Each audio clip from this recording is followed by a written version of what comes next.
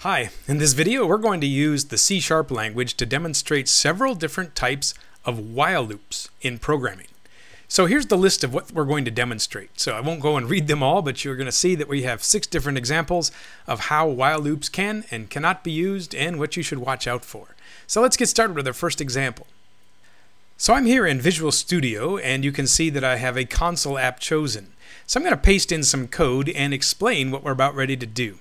So this is the simplest of the while loops that we'll look at. It's a counting while loop. So you can see that the comments tell us what we're going to do. First of all, we're going to set a starting variable, and so it's an integer whose value is 0. Then we come to the while condition, and this is why it's called a while loop. And so while the condition inside the parentheses is true, we will continue to execute whatever's between the curly brackets. And as you can see, I can use a less than sign here. So less than is less than 30. But you can also use these other ones too. So you can use a double equals, not equals, greater than, less than, greater than or equals, or less than or equals. So any of these will be a valid condition. You can also use ands and ors to put multiple conditions in. Then inside here, I'm going to simply add 5 to the counter and print it, and then we'll have a message that falls out at the end when the while loop finishes. So let's run this and see what it does. And so here's the console app, and it's showing me that I have 5 or 6 different lines printed. So it says counter equals 5, 10, 15, 25, and 30. And then we have the message at the end that says all done. So why did it stop at 30? It stopped because we got to plus 5 when we were at 25, and then it did not advance any further. So here's a few experiments that you could try. What happens if you initially set counter to be something greater than 30? What happens if you set it to be a negative number? What happens instead of adding 5, you multiply it or subtract?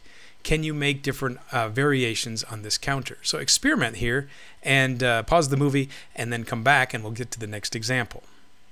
Alright, so I stopped the program. Now I'm going to delete all the information that I had just typed and I'm going to paste in another example. So on this example, we're going to take a look at some input from the user, and then we will continue on until the user changes a certain input value. So let's see what this one does. So this one has something called a secret number. It's initially set to 0, and it says we're going to please ask for a number to be entered, so it's an integer. We're going to do a while loop that says while the secret number is less than 100. So if anyone enters any number like 50 or 0 or 99, this loop will continue.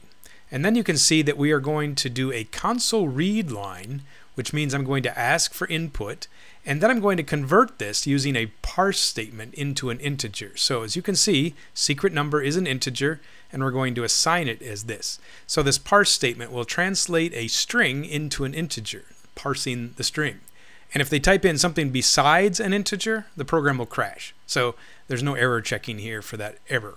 And then we're going to print it, and then we're going to continue on until they type in something that is bigger than 100. So let's run it and see how this works. Okay, the program's up and running, and it does say please enter an integer. So I'm going to put in 77. And now it tells me you entered 77. And it says I will ask you again until you enter something greater than 100. Let's put in 0. Same thing. Let's put in negative 99. Let's try 100. And now it says we're all done. And so the while loop would execute an infinite number of times until the user chose something 100 or greater. Now you thought it would have to be 101, didn't you? So here's the question. Why did 100 break the loop? Think about it. Alright, it's time for the next example. So I'm going to delete the code that I just typed and paste in another piece. So you can see that the string is now the first initial value, and it's called secret message, and it's set to an empty string. So 2 quotation marks together means no characters, an empty string. And then it says please try to guess the password. So now the while condition is got this funny statement. It's got a exclamation mark equals, and so this means not equals. So the secret password is ASDF. Now you can change that to anything, but this is my password. And it says we're going to do a read line, and then if the message now is equal to ES or ASDF, in other words, they guessed the right password, then we're going to issue this command called break. So break means break out of the loop, so it'll stop the while loop, and then we'll print a message again. So let's run it and see how this looks. So here we go again. Now this time I can put in numbers or letters and the program will be just fine with it, no errors. So it says you entered the string, try to guess the password. So I could literally sit here all day and type things until I type in the secret ASDF, and when I press that it says, hey, you're done, you've guessed the password. So that is an example of something that literally is an infinite loop. It will never end unless you get the right answer. Okay, on to the next example. So I'm going to delete this one and paste in the next. So this is an example of a loop that actually never runs. Let's see why. So I set an integer y equal to 10. And then I asked, while y is greater than 0, or I'm sorry, y is less than 0, then we want to subtract 1 and then print it. So why will this not execute? So look at the conditions and then come up with a theory. So I'm promising it won't execute. Let's see what happens. I'm going to run it and see what actually does happen. So here we go. Here's the application. And as you see the top, it says done with a while loop that will never run. So it never printed anything. As you can see in the code, it was supposed to say y equals something. So ask yourself, why did it skip everything in the while loop section? It never got there. And then it instantly jumped to this line that says, I'm done. So look at the value of y. Y was 10. Now it says we're going to execute this while y is less than 0. So is less than 0? No. 10 is greater than 0. And so the while loop did the condition check, and since it was false, it skipped it and never ran even one time. And so that's an example of a while loop that might not ever run. All right, time for the next example. Let's delete this code here and paste in the new one. This one is called a do-while loop. So a do-while loop is a little bit reversed. We're going to start with a statement that says do, and we will do the loop while the condition is true. So the difference is that we check for the condition after the loop, so it will run at least one time. So what are we doing here? We're setting x to 10, we're going to subtract 1, print the value, and then we're going to run this while x is greater than 0. So let's see what this does. Alright, so here's the while loop results. So it prints from 9 all the way down to 0, and then it says it's done. So it printed 9 because we had it start initially at 10, subtracted 1, and then printed the value. So it didn't print 10, but it did start running at value 10.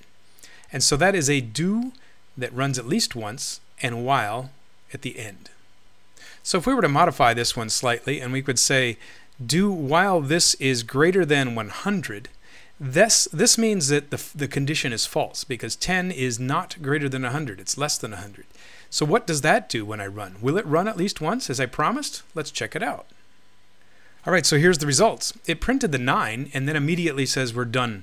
So even though the condition was never true, it ran the first time through. So it says, I'll print the 9, and then it says while x is greater than 100, and of course x was not greater than 100, so it stopped. And so it ran exactly one time. Okay, let's try another example here. This is a math problem that's called factorial. So what are we doing with a factorial? Well, this is the kind of problem where you say if, for example, 5 factorial was given, that means take the answer of 5 times 4 times 3 times 2 times 1.